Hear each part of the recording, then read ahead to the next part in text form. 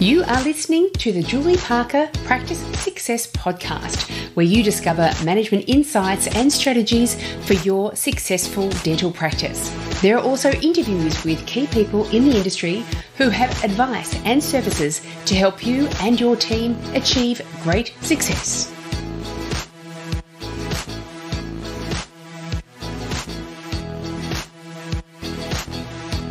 Welcome to this week's episode of the Julie Parker Practice Success Podcast. And the focus of today's episode is around planning for the coming year. A couple of reasons why I wanted this as the focus. Reason number one is that we are winding up this current financial year, and in just a very short few weeks we've got the new financial year starting, and it's a tremendous time to reflect back over the past year, what's made us successful, what hampered that success, and make good plans for the coming year. So we do have a year of intention for 2022-23 financial year. Of course, the calendar year is another fantastic opportunity to reflect over the past and plan for the future when we're entering into a brand new year in the January. And so we've got these two opportunities every year to place tremendous intention behind what we do. The other reason I wanted to have this as a topic today is because Amina Basile of Dental Management Expertise and myself, with our separate company, Dental Business Mastery, we are putting the final touches on our new course. It's a 6-week online course, and it is called Design Your Annual Growth Plan, and it is specifically for dental practice managers and owners who do want to achieve a different level of success for the coming year. And it's really a good idea to even plan for the current level of success that you've already achieved, but you want to maintain. If we don't make plans for the future of whatever level of success we're trying to achieve, we are then at the mercy of whatever fluctuating influences there are in the dental practice space, and we can sometimes suffer the consequences of those without truly realizing the impact on our bottom line until we get to the end of the year and the accountant gives us our final year financial reports.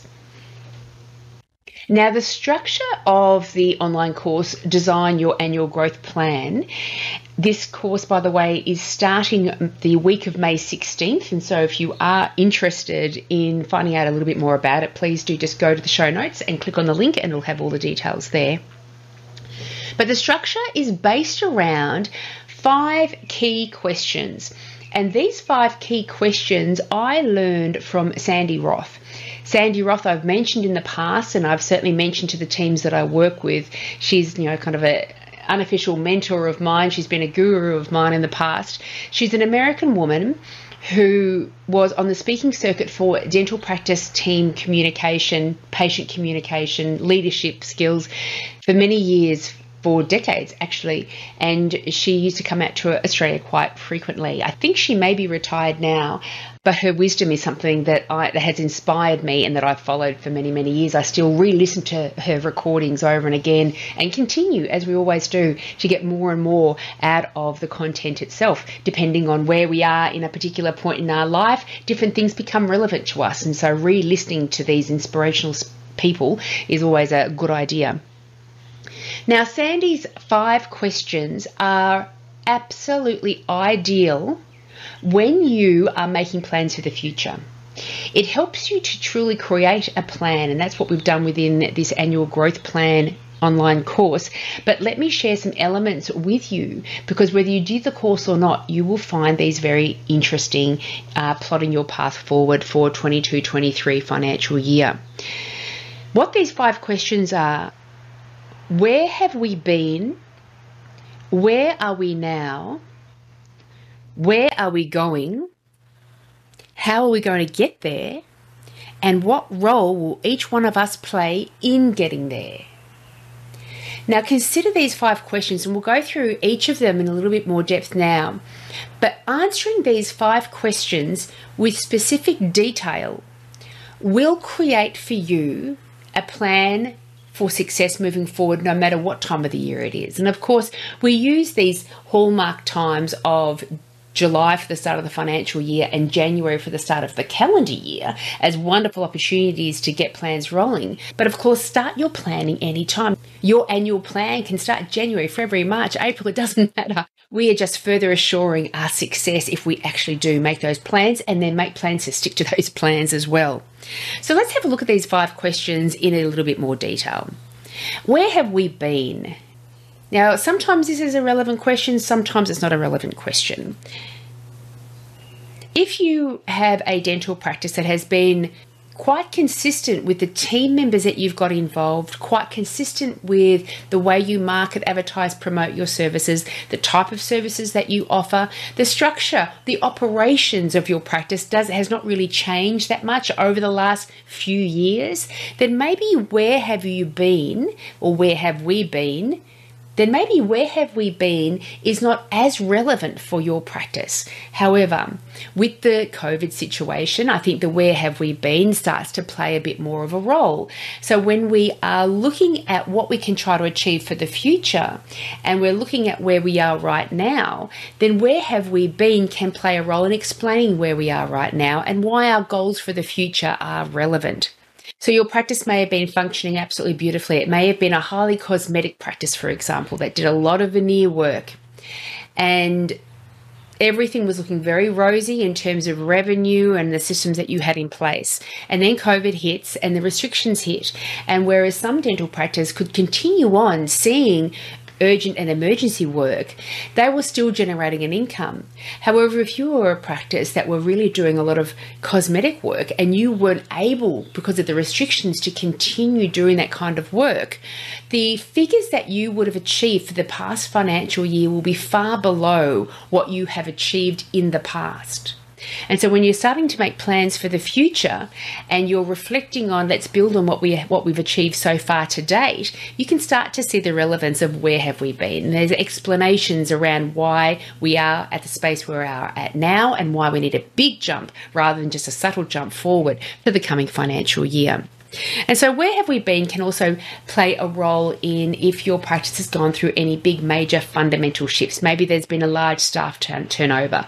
Maybe you've added a surgery, done renovations, and your staff group, your team has grown quite substantially.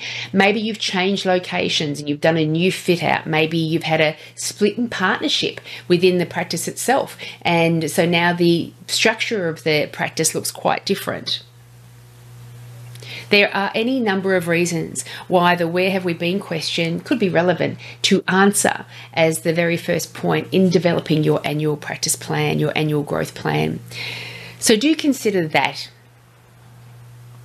The very next question of where are we now is so crucial before we start planning for success. We need to know what we've achieved to date with quite a bit of clarity to understand what kind of goals we're going to set for the coming year. You may have all heard of SMART goals. SMART is an acronym, the S meaning specific, the M meaning measurable, the A meaning achievable, the R meaning relevant, and the T in SMART meaning timely. So a timeline is put onto our goals.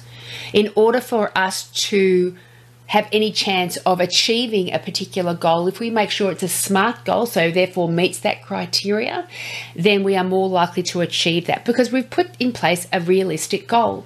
And to understand what a financial realistic goal is for your practice, you need to know what you've achieved to date.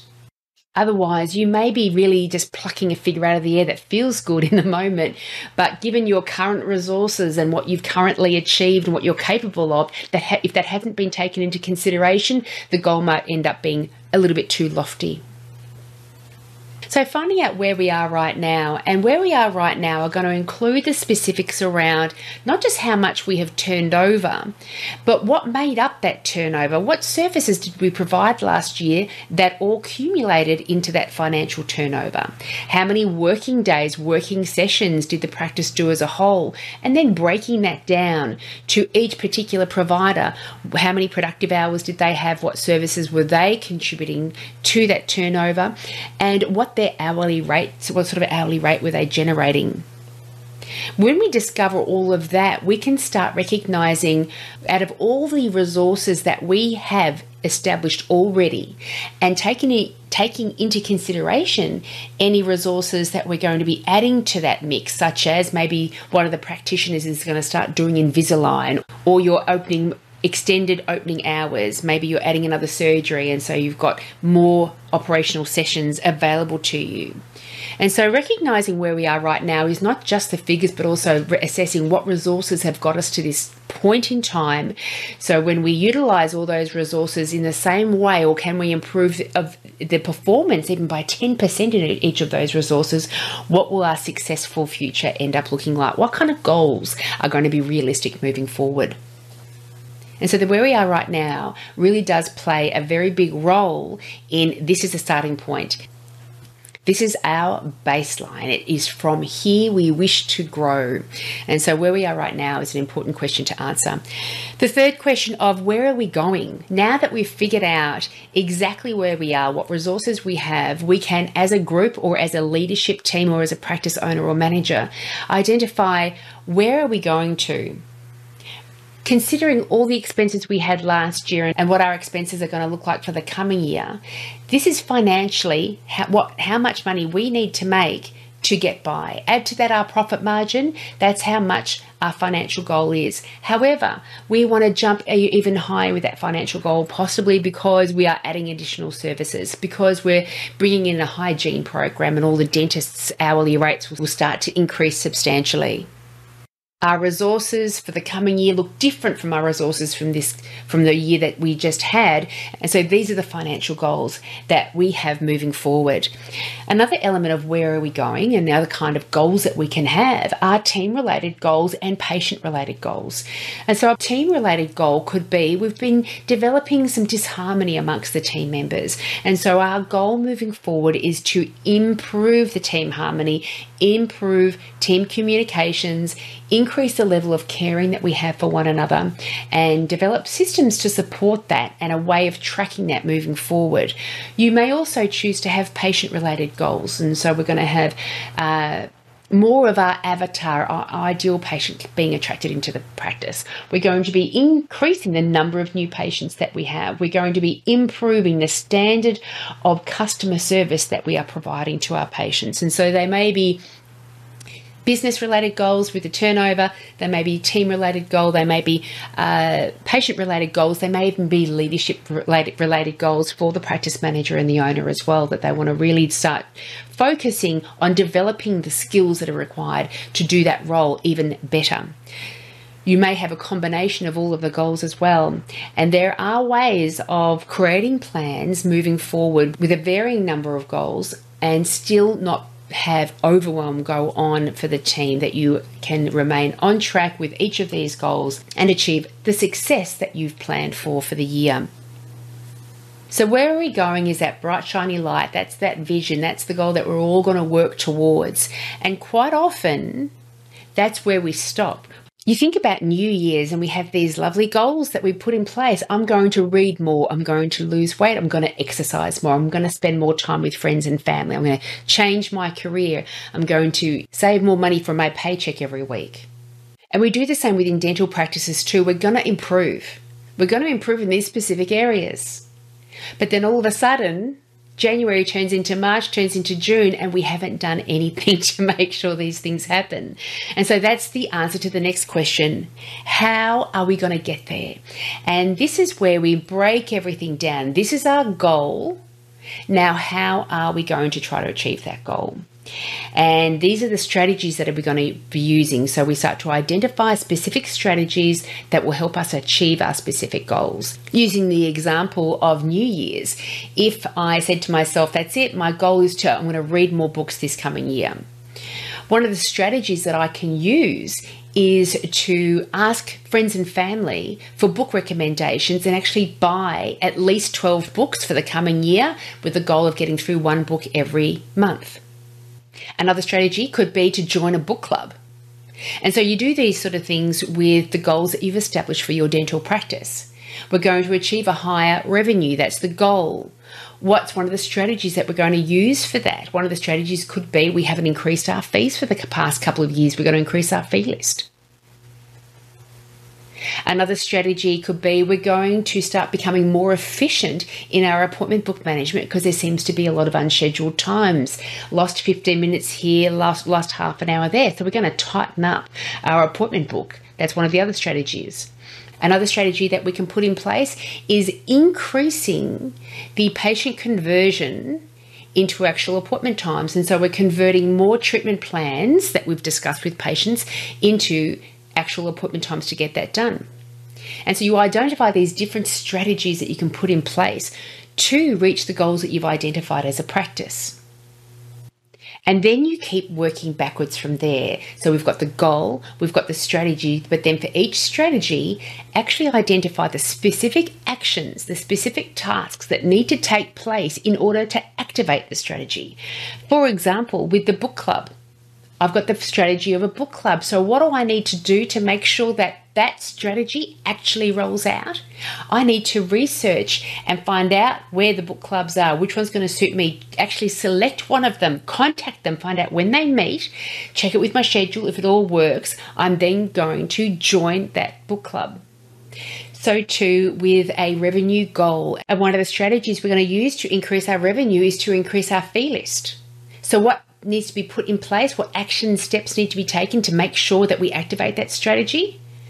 Let's get the receptionist to print off the current fee list and hand it over to the practice manager or the practice owner. And then they are going to go through every item number and increase it by, for example, at least CPI. And then we're going to get that list and hand it back to the receptionist. They're going to load the new fee list into the computer program. And then we've activated that strategy. And we do this task list for every single strategy. And a great way of remembering that little pathway is GST, goods and services tax, it normally means, but in this world, it is goals, strategies, tasks. GST, goals, strategies, tasks. And that is how we answer the question of how are we going to get there. We determine our GST. That's the how we're going to get there. And then the fifth question, the fifth Sandy Roth question, is what role will each one of us play in getting there? This is a crucial step. Otherwise, we've got a whole bunch of tasks there for all of our strategies and no one is claiming complete responsibility and accountability for getting the things done. And so what role will each one of us play in getting there? You think about the role, for example, of each particular team member. If the strategy and the tasks within the strategy are to increase the treatment plan acceptance rate, at that point, we are clearly identifying specific expectations on each team member and what they can do to help activate this strategy, to help achieve this goal. Then each one of us understand which tasks are ours, when we have to get them done by, what we can do to help support other people getting their tasks done. Everyone knows what's expected of them. Now, it might be worthy of throwing in a sixth question there, and that sixth question is, what are we going to do to make sure we're getting there? And this is really encouraging you to put into your Google Calendar, your physical calendar, your appointment book schedule, wherever you have your important staff meeting information, add in there your goals achievement meetings. Meet every single month. Every single month, you've got the practice manager and the practice owner there at the very least, assessing whether you are achieving the goals, hitting your targets, your monthly targets of achieving those goals every single month. So you can start making modifications, taking different actions if it's needed, if you're not achieving the goals that you have set out in your annual growth plan. You know, the establishment of goals and then progressing through the year and months later, realizing you're nowhere near to achieve the goal that you put out can be really disheartening and demotivating. And not just demotivating for you, but demotivating for the whole team if they are indeed all involved in what the plans for the practice are. When we work incredibly hard, it is wonderful to see evidence of that hard work in terms of your turnover or the increased harmony of your team members or the impact on the dental patients when you've improved in the patient experience and customer service. To see the evidence of your labour is wonderfully motivating. And when you get on this momentum roll of achieving monthly success that's going to culminate in your yearly success, you'll be amazed at how much more you jump out of bed with greater enthusiasm. You'll be amazed how much more aspirational you will be with your coming annual goals. It's a different world. You swing from feeling like you're beating your head up against a brick wall and seeing no fruits of your labour to these wonderful feelings of accomplishment and inspiration, and that anything is possible for your practice. And indeed, anything is possible for your practice. As long as you are establishing SMART goals, as long as you are establishing that plan of how to get there, delegating responsibilities to each specific team member, and having a check-in process every month to make sure you are monitoring where things are at on a regular basis throughout the year, anything is possible for your practice. So look forward to July. Do the planning. You don't want to hit July and then start doing planning because it takes about a month sometimes to get all the plans in place. Start planning now for your wonderful success for the next financial year. Take a hold of it, grasp it with both hands, get your team on board, and all of you together move towards this bright, shiny future. I sincerely wish you the very best with it. If you are interested in the Design Your Annual Growth Plan delivered by Dental Business Mastery, myself and Amina Basile, do go to the show notes. The link is right there. It's 6 weeks. It's an online program. It can be done on demand anytime. Once it's launched, it's available to anybody to start up anytime throughout the year. But if you start with us by May 16th, you'll go on that 6-week journey with us, where we meet every single week for 1.5 hour live sessions where we step you through the whole program and help you collate the data so you know exactly where you've been, where you are right now, and where you are going. And we've got a whole bunch of downloads and Excel documents and things for you to plot your annual growth plan and get a very clear picture of what your practice and the people within your practice need to do every day moving forward to make sure that you do achieve the success that you want. If you have any questions about today's episode, please feel free to contact me anytime, julie@julieparkerpracticesuccess.com.au. I look forward to speaking with you next time. Have a great day. Hey, if you enjoyed listening to this episode, you should join the club. The club members receive an online lunch and learn twice a month where I share insights, systems and strategies to improve the success of your practice. These lunch and learns could not be easier to train your dental team. They are recordings so you can watch them at a time that suits you. For example, during team lunchtimes, pay your team members for their lunch hour. The first half hour, they're eating and watching the presentation.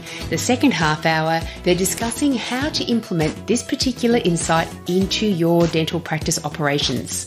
And remember my favourite quote, it's by Archilochus, and he states, "We do not rise to the level of our expectations, but fall to the level of our training." So join the club now and start upskilling your team members and improving the operations of your dental practice. I hope to see you there.